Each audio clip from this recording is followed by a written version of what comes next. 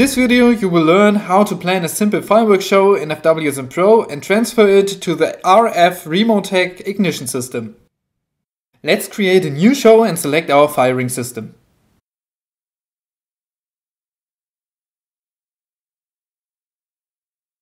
Under Positions, at the right hand side of the screen we can see the firing positions. One has been added automatically and we will add 2 more.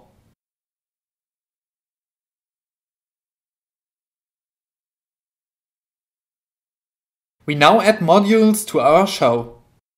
By default, modules in FWsim are connected to any nearby queues, regardless of position. We want to change that and use each module for a specific position only. Module 1 will be used for position A and B. Module 2 will be used for position C.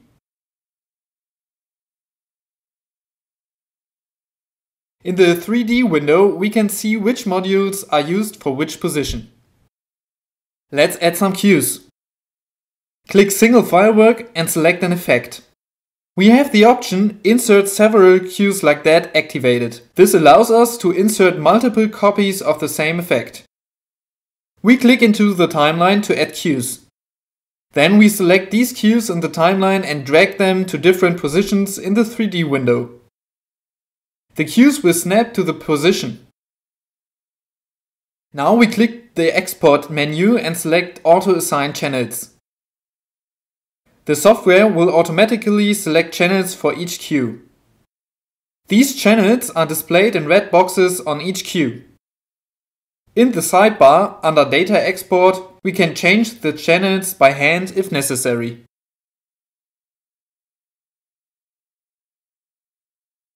Finally, we can use the button Export to Firing System in the Export menu to create a file for our selected firing system.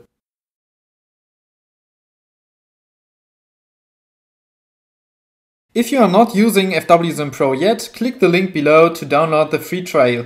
Should you have any questions, please leave a comment below or send us an email. You can also visit us on Facebook and Instagram.